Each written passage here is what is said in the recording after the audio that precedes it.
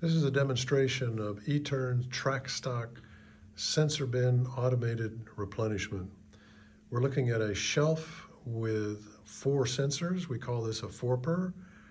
The laptop, which is just part of the demonstration, is computer access to the system. It's not needed on site.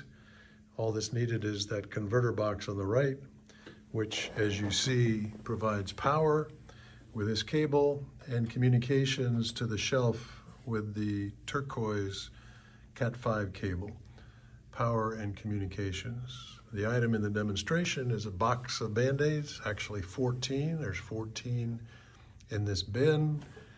As you can see in the software, that column, the on-hand quantity is 14. I'm going to remove 3 of these boxes. There's 1, 2, and 3.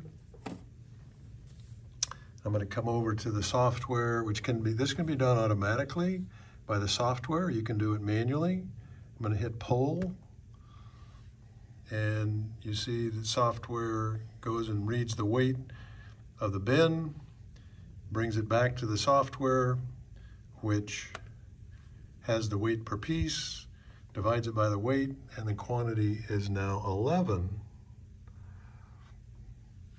I'm going to put these back on in the bin, let it settle.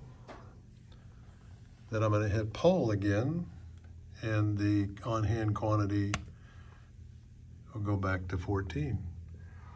That's how simple it is to automate replenishment with eTurns TrackStock SensorBins.